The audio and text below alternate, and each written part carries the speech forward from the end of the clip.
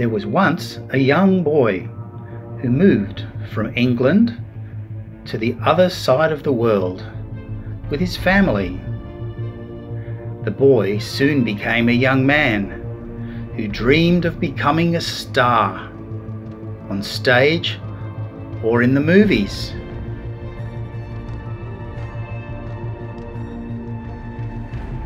That was difficult to achieve, so instead he became a teacher.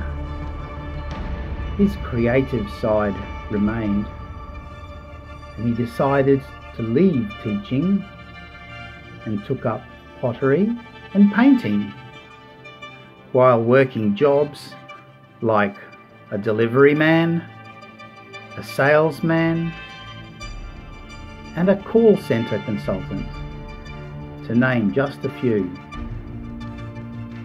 The man discovered a love for computers, and on the internet he discovered YouTube, where he met amazing and creative men and women. He learned a lot and worked long hours to improve his YouTube skills. He now shares his love of YouTube with other people. I am that man. I am Aussie Mark. So here's the tool that I made that little video with. It's very simple, and I'm not going to lie to you, it's a free whiteboard tool, yes, but it has very limited capabilities. Nonetheless, if you're looking for a whiteboard tool that's got some facilities available to it, enough to do what I just did, then yeah, at least you know that it's completely free. It's an online tool, so it's not something you download, and you will need a screen capture tool if you want to actually film it. So it's called the JS Writing Tool, and it's by progur.com. And there's the web address for you, progur.com/animation tool /# for some reason.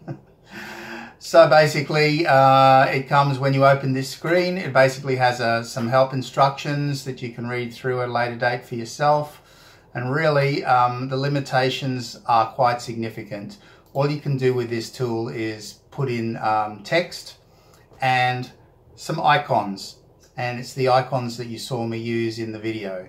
So for example, if I want to add a graphic, let's start with some text. If I want to add some text, I just simply click on text. And as you can see there, this just gives me a box that says new text. To change that, I simply double click on it. Now I can just write in here anything that I want. So for example, you know, welcome to my channel, for example. Let's see, welcome to my channel. And then there's some things you can put here. You can put in delays, for example. You can put in increments for each letter. And you can put in, change the size, change the font, and you can change the color. So let's do some of those just to see what it looks like. So if I put in, I'll just change this capital to a capital. Okay, so if I just hit update, as you can see, it says welcome to my channel. If I change the fonts, there's only, as you can see, about 5 fonts. 1, 2, 3, 4, 5, 6, 7 fonts. The font awesome doesn't work because that's for the icons. So if I went to, for example, Roboto and hit update, that's what that one looks like, and you can try the other ones out for yourself. In terms of the size, remember I clicked on small text, but you can just change this to any size you like. So I mean, I could change that to 70, for example, double the size, and as you can see, that doubles the size up there. So these other two, the delays and the increments, for those you actually need to have a look at how it plays. So to do the play, we'll just close that, we'll hit the play button, and as you can see, it comes up with a blank screen. You actually have to hit enter to make it play. And as you can see, it writes at that speed. So you can make the speed changes by putting in those increments or delays. So you saw how fast that was. Let's escape out of that. So let's go back into the tool and we'll try and change the increments and see if that makes a difference. Or let's put in the delay, for example. Let's do that first. We'll try that one. Let's put in 5 here and see if we can notice the difference. So if we update that, you'll see nothing's actually changed. But if you play,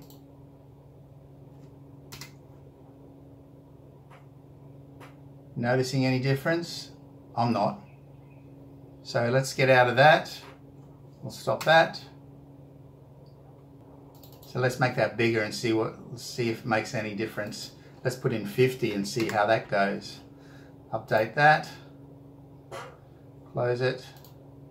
And play that.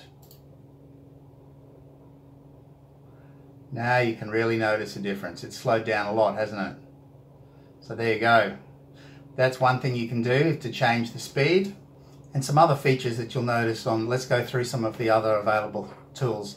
So as I said, text, really the text is just small, medium and large, but you can start with any of them. And as you just saw, you can change the size of the text. To add graphics, we simply go into here and it says pick a font family. I'm assuming that when the creators made this, they were hoping to add lots of font families, but in reality, there's actually only one. This material one doesn't work at the moment, and Font Awesome is the only one that works.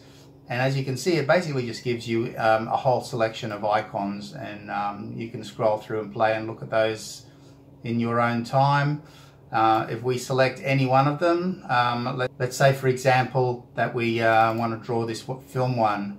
So click on it, hit add, that throws it up to there, and then I can just get out of that and move this one around wherever I want to. Now the things I can do with this one, again, just like the text, I can change the delay, that slows down the drawing. The increment we haven't looked at yet, but I'm going to let you play with that on your own. You can change the size, of course. So let's change this down to 120, for example, and you'll notice that it's shrunk.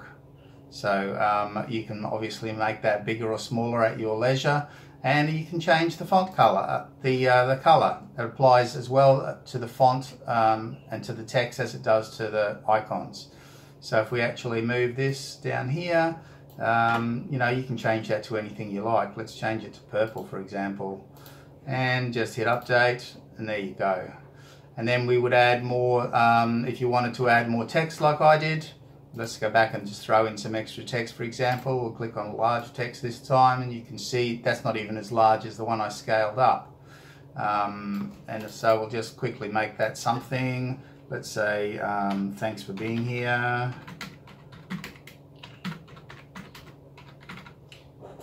And how about we make that different color? Let's go with this one. And we might change the font on that too, hey? Let's change the font to Playboard and see what that looks like. Update. Thanks for being here. There you go. That's in cursive. So we'll get out of, or maybe I'll give a capital letter to the T and update that. That's better. So now, again, as far as the limitations go, there really is a severe limitation here. When you play, it only plays them in the order that you inserted them onto this page. So if you happen to insert this text, for example, before the icon, it's going to play it that way. You won't be able to change the order after you've added things in. To delete each thing, you just click on it and then go into there and hit delete, and that'll delete it off altogether. If you need to make some adjustments there. So if you want to add another page, just click on pages and you put in create page, click a second page, and then as you see, I've already created a second page there. If I clicked on that, it would be blank because I haven't done anything there yet. But we're going to go back to this one. So you can add pages and move from one to the other. Just remember, you can't move from one animation to the next unless you hit enter. So unfortunately, that's one of the downsides to this as well. But let's just go back and play this one so we can see how we're going.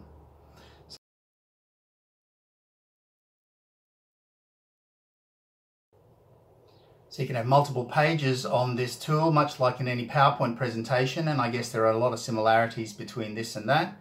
If you hit pages, you can create another page like that, for example.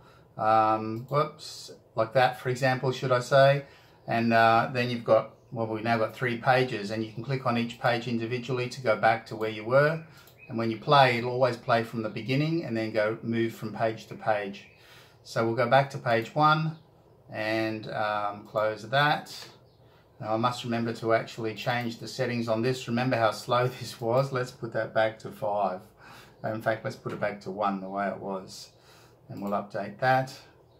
And so I also need to mention the limitation of only playing each animation after you hit enter. So you've got to remember to hit enter each time. It will work if you hit enter while playing the previous animation, and will automatically remember to play the next one after that.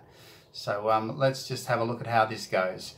That's about it, except for the screen recording, which of course is something that you can do in any number of tools you can get from the internet. I personally use a screen recorder called iSpring, which is free, and I'll put the link to that in the description. And of course you could use Camtasia, Cam Studio, or any of the other screen recorders out there. Just Google screen recorders and you'll find one that I'm sure you'll like. So let's just play this quickly. We'll hit the play button, and there we go. We still have to hit enter, otherwise it just won't start. So enter, and there we go. Now it's drawing away as quick as we can. No option to change hands in this one either, by the way, like there is on most whiteboard software tools. Hit enter again, and then hit enter again, and it'll go straight into the last one. So that's basically it. And as it says there right on the screen, welcome to my channel. Thanks for being here. I'm Aussie Mark. Take care. I hope to see you on the next one. Don't forget to subscribe. Bye now.